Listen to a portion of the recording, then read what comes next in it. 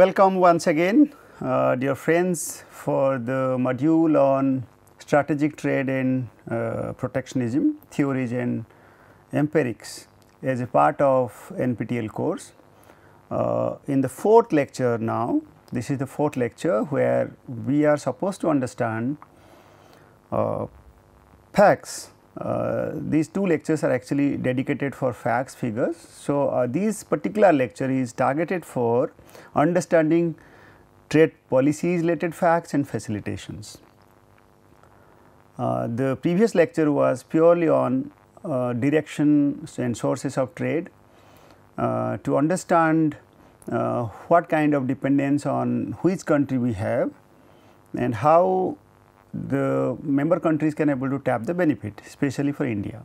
Now, we are targeting for policy related segment and how policies are actually oriented towards facilitating trade.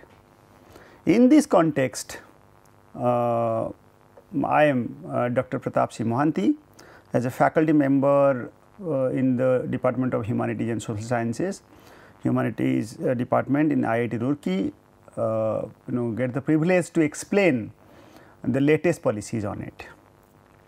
And this is the one I have given the module to some of the practitioners, especially of Indian revenue services servants in Delhi. So, in this context, I am going to talk about trade policies for sure and why trade policies. Always the question comes to our mind, then why trade policies and or why facilitations. This is because of the fact that the present days competitions are very different. It is no more perfect, no more near perfect. Competitions are very cutthroat kind, and the byproduct of competition is resulting different products, differentiated product, not different product. So, product within products. Even the management guys, the faculties used to add even extra value additions to the product which we derive. Now, one of the important contribution of China in this segment is that they attach huge value to the product, especially in designing by look, by packaging. China is the number one in this segment. Then how to make the buyers inspired to purchase your product? What kind of facilitation should be given? What kind of export subsidies might be given, so that buyers will be actually very interested to purchase our product. So, therefore, differentiated product matters while discussing facilitation. Then second one is market access. Market access is actually dependent on the country's policies, country's restrictions. Now, as per the norms of WTO, tariffs and non-tariffs, especially tariffs as a concretized restriction must have been reduced in almost all the rounds of WTO, especially after the DDA round, Doha development round. There has been major discussion on this aspect to reduce restrictions, so that market access by the member countries should have been much better. Now, to facilitate trade, while we have better market access, protection is also discussed. Yes, we can protect, but in indirect channels. In formal protection or the nominal protection, the rate must have been very low as per the norm set by WTO as a member of WTO. So, India has been a member since its inception of WTO. So, earlier it was named as GATT, General Agreement on Tariffs and Trade. Now, from 1995 onwards, this name was changed to WTO. In that year onwards, China became the member.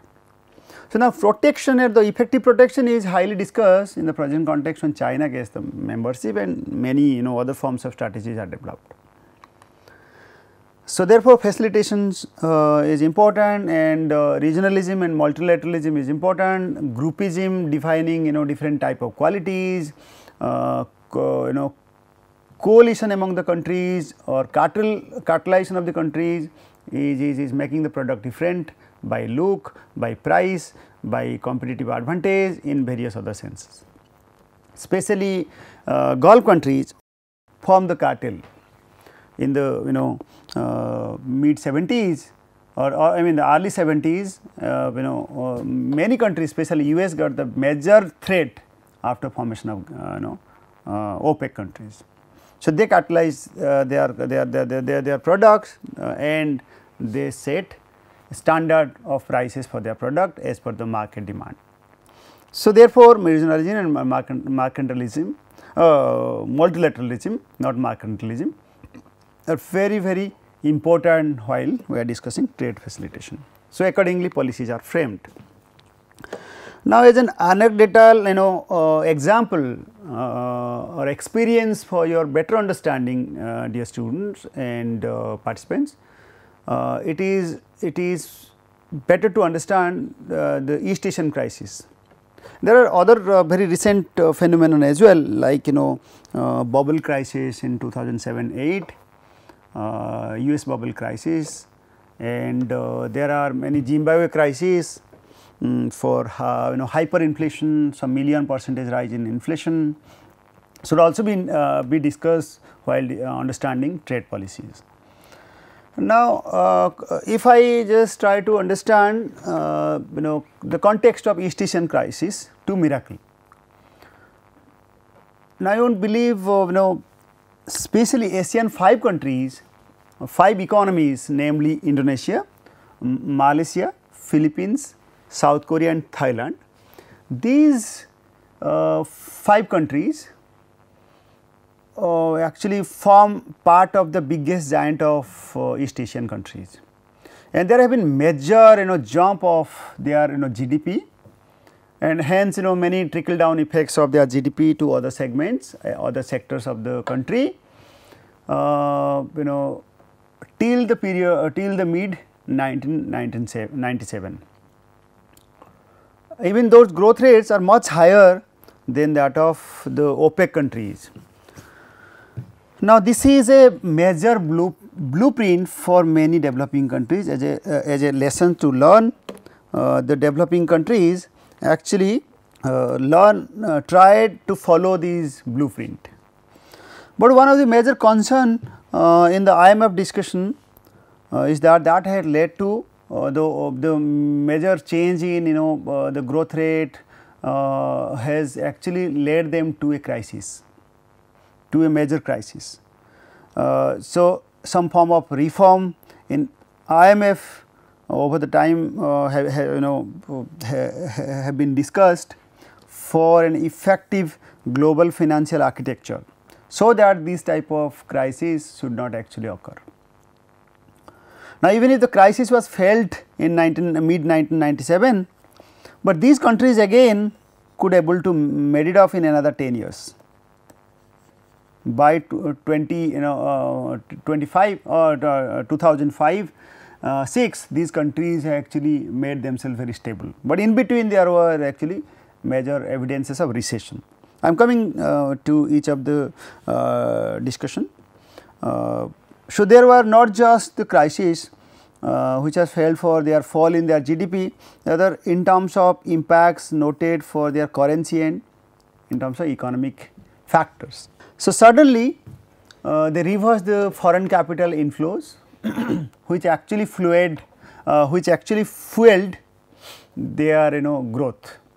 So, they experienced nearly highest growth rate, major growth rate nearly 3 decades. So, since there was no such major check, those were actually turned into a crisis experienced in 1997. So, from 97 till for another couple of years there were experience of recession. Now, controversies are there whether the Asian economic growth miracle was actually fueled by their total factor productivity growth or by factor accumulation. So, there are two concepts: total factor productivity growth or accumulation, whether they have accumulated their quality factors which has actually made them stable, or just the total factorability growth which has contributed. It is an observation that TFE actually matter a lot for their growth, for the accumulation was not so robust or sustainable. Now, this crisis actually has had a contagion effect. Contagion effect to other many countries. So, many dependent countries to these Asian countries are also affected, and so therefore, there were cases of global financial crisis during the phase. So, therefore, intervention is required, intervention by the global institutions which are specifically meant for controlling these crises are very important. So, institutional framework or new financial architecture is always there to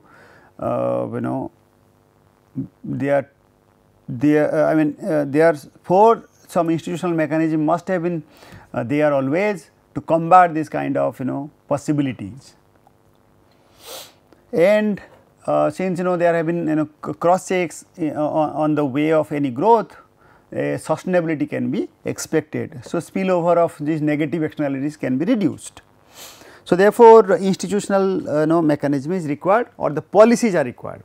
So, East Asian crisis has been considered as one of the best lesson for the institutional mechanism to develop or to reform the institutional mechanism, so that countries will be growing in a sustainable manner so far as international trade is concerned.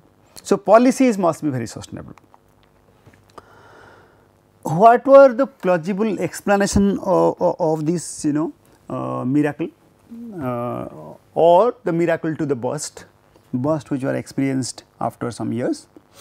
It has been observed that likewise in recent phenomenon over demand of the realty sector in US. It is considered the bubble of the realty sector actually turned into bust because of over finance to that sector. So, which could not able to convert to its potential demand in the market. So, therefore, there were other crises stem from the crisis of the bubble. Similarly, in this case where it was experienced that there were some cases of rational self-fulfilling panic, and accordingly some models and theories are developed. So, which emphasizes herd behavior of the investors, they convert into illiquidity, and so due to insolvency in the system. There are similarly cases of moral hazard observed. Moral hazard basically your the morality of the investors is hazardous. Your pattern of expectation in other forms is actually creating a threat to another one. So, so that continuously creating a threat to other competitors and eventually lead to a higher form of crisis. So, risk is attached. So, therefore, the bubble which was just created due to some forms of deceleration in the growth pattern, that has led to a burst in the East Asian. So, that was therefore called East Asian crisis. So, in some article, some experts says that it is not miracle, it was just a mirage. Developing economies aiming for a rapid takeoff like the South Asian countries should actually adopt export oriented policies which was practiced by Asian 5 economies. That was in fact one of the best approach.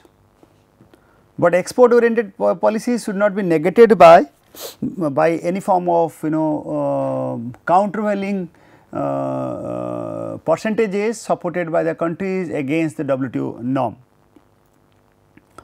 Those Asian 5 countries virtually experienced quadrupled result, especially from the year 1970 to 1995, though the crisis was observed in the mid 1997, the growth rate which they experience on the average was nearly 7%, which is much more double than that of OECD countries. OECD countries stands for the developed countries, topmost developed countries in the world. This is the group for the topmost developed countries in the world as per the World Bank definition. Organization of economic cooperation and development countries, they form the group. And when they experience this type of 7% on the average over such a period, 70 to 95, which is in fact rarely observed. Now, though India is following this track right now, but our we also experience this rate quite quite a decade from now, I mean before now. Now, since obviously we will expect many trickle down effects as well. Even the present government, if you look at the present Modi's government, where their proposition largely confined around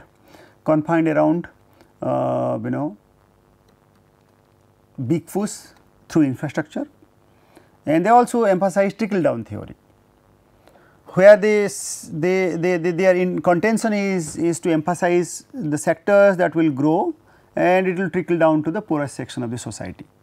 So, trickle down effect matters, and it was observed in those years as well. So, the first trickle down was observed in terms of life expectancy increased nearly 20%.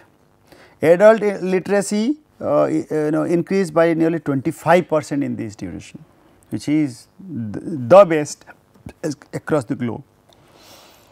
Simultaneously, it also corroborated to the fact that poverty reduced amongst the bottom 20% population, and which was especially the reduction among those was of 200% fall in the poverty during that phase. So, the trickle down effect actually helped the country to grow in a sustainable manner, but since there was no such countervailing policies or checks by the international bodies, couldn't able to sustain those rates vis-a-vis the strategies adopted by other countries. Now, this is what I have said, the structure of our whole content. Whole content structured into, I have already discussed in the previous lecture, where I say strategic policy, trade policy is very important, which are derived from imperfect competition in the trade and intra-industry trade. So, IO actually industrial organization is one of the part where the units of production or the firms can able to develop strategies, develop games to obtain highest benefits. They will retaliate and to maximize their best benefit out of it. Similarly, other strategies are through multilateralism or regionalism. Now, so this is what we said. So, policies are actually conceptualized accordingly. Once again I have to explain these things, since I did not emphasize in my first lecture on this.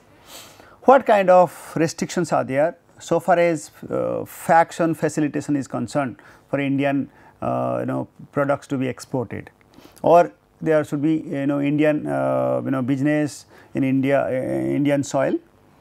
Present government have been has been repeatedly emphasizing startup India, stand up India in many times in their many policy documents. So, do you think this has been actually contributed hugely? What is your view? I think there are mixed views so far, mixed views. These are very various instruments obtained by a government, maybe for a long run going to be contributing in a much better way than that of what we are experiencing. So, therefore, we should not just negating the steps. Now, some of the facts which suggest we collected from the doing business website till 2015, latest are actually there, but not authenticated. correctly. So, therefore, I am emphasizing on 2014. So far as burdensome import procedures are concerned, there are various procedures to import product, many documentations to be done. I will talk about in my succeeding slides, where how many documents are required to export as well as import. So, among the score, import procedures are very complicated. It's very huge actually. And similarly, tariffs. Tariffs are also among very high, and corruption at the border, while misplacing documents or unnecessarily by the agents for trade, they also create some mispractices. Now, similarly, high cost and delay caused by domestic transportation, also delayed by international transportation is also a matter of concern. Domestic technical requirements and standards are also very important. Besides that, these are not all, I mean besides the crime and theft have not yet been also checked correctly. This should have been actually minimized or neutralized to near about 0%, could have been much better for countries' development. Inappropriate telecommunication infrastructure which connects the parties for trade. And I also try to check with South Asian countries and OECD countries, which we explained. Once again I am saying documents to import, number of documents India required to import is 11, whereas the South Asian countries required to import is as against India it is 10. Now, try to understand what kind of hassles are there for importing a product which we are actually using for re-exporting. If our import itself is problematic, we may not able to add value on right time. So, in this context, OECD countries look at their try to understand OECD and their hassles, especially for import documentation. It is only 4 documents are required, they do not require so many documents. So, they make their importing very open. OECD countries, I told you, they are the high income groups, countries which are having high income as per the World Bank standards. Similarly, time to import, the days required to import, look at if any consignment is ready, 20 days are required for India to be received by another recipient being in India. So, look at the products and which kind of products we are importing and how this should be 20 days. But it in this front India is better than that of the South Asian countries. On the average South Asian countries, among all South Asian countries, 34 days. That means there are some South Asian countries where the number of days are much more than that 34. Whereas, for OECD countries the requirement is only 10. So, they are much lesser. To check the cost of import, especially transportation is one of the most important cost per container in US dollar term. Ours is lesser than that of the South Asian countries. Though South Asian countries are developed in many sense, but we have have landed in a better path to catch up to those level. Of course, our rate is higher than that of the OECD one, but still we are competitive in this segment. So, therefore, we need to understand the facilitation carefully. Now, here I wanted to say that always our competition, our products, our destinations are very visible in front of us. Some are not visible, but opportunities are there. I wanted to say opportunities are there. What we do? Opportunities are always attached with risk. So, we need to bear the risk strategically and manage the risk. How we can manage it? Because risk are not just one, it is not linear, there are non-linearity in the risk attached. So, since non-linearity is the pattern of risk, it is very difficult to bear the challenges. So, therefore, there are many risks. Risk may be in terms of because of our mechanization of trade. Trade is more or less becoming highly mechanized.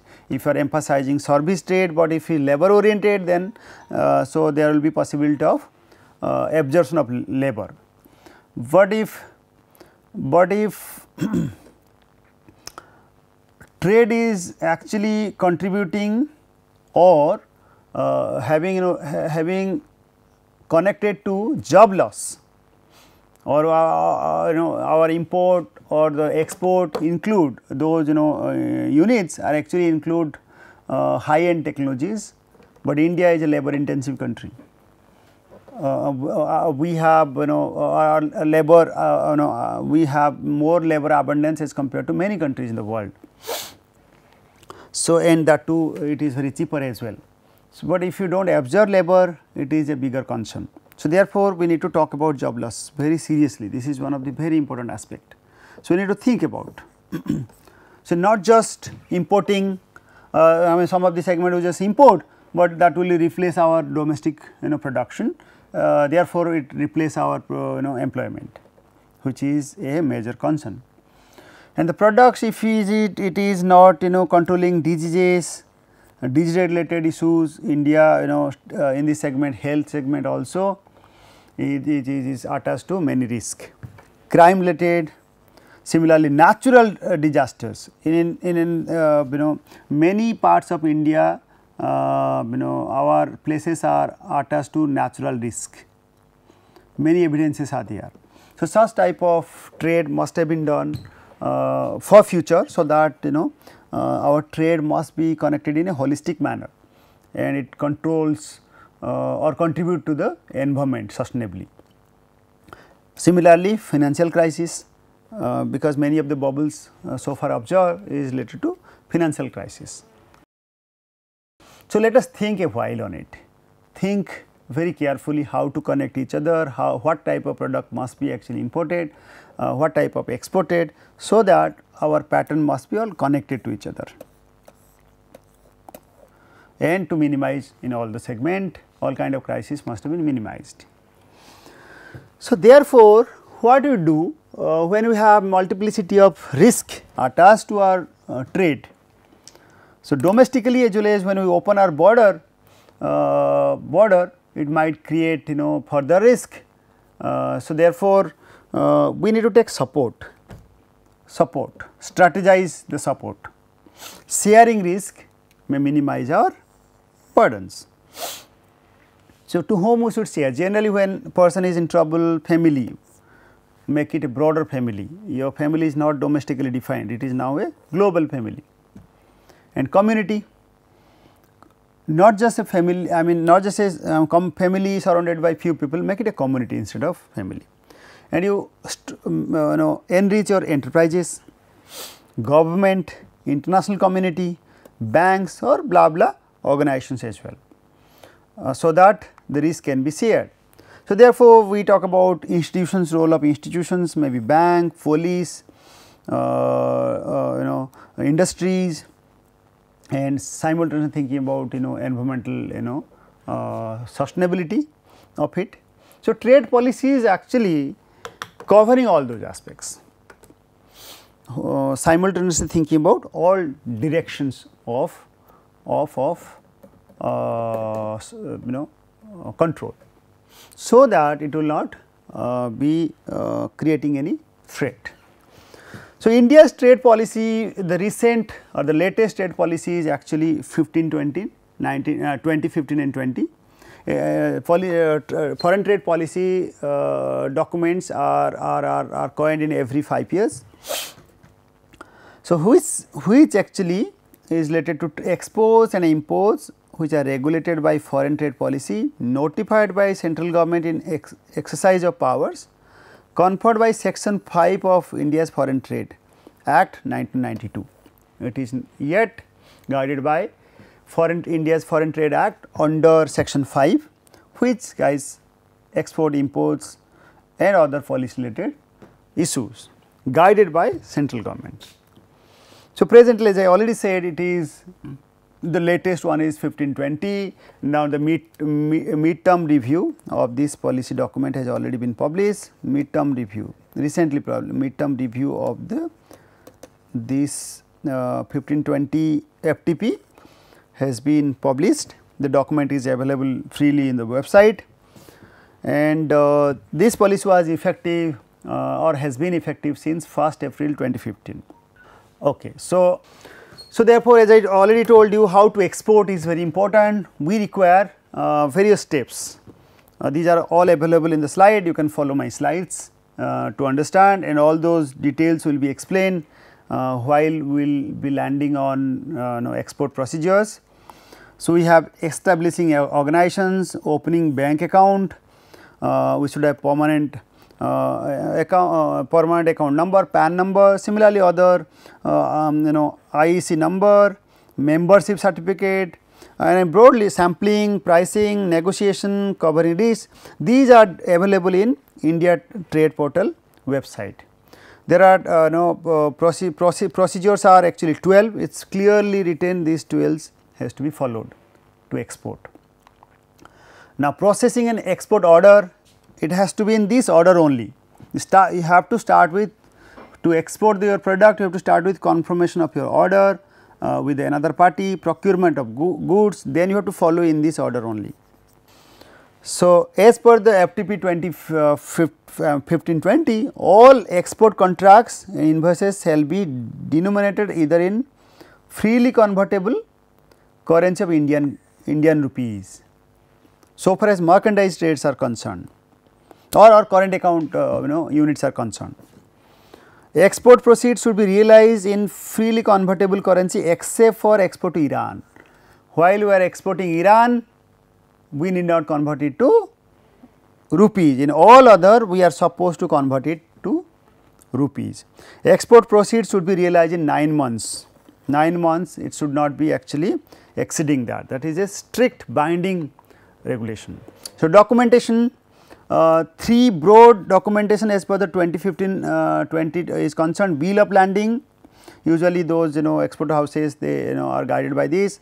Commercial invoice cum packaging list, shipping bill or bill of, and this is also called bill of entry, must have been there. These 3 are mandatory documents for import and export. Other documents like certificate of origin, inspection of certificate may be required as per the case when essential. Similarly, submission of documents to banks, these are the bill of exchange. As I told you, bank require these documents for approving you or giving certificate.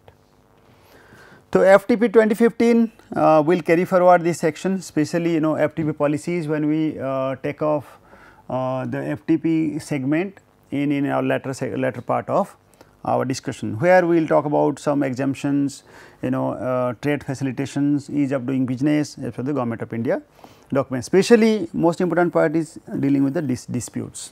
We will take it forward in detail. I have already discussed there are 28 agreements, but beside that we have the present agreements which are in presently running, AFTA, ASEAN, PTA, some SICA, SIPA. These are actually going to be discussed in detail in the trade block chapter. We will discuss in detail.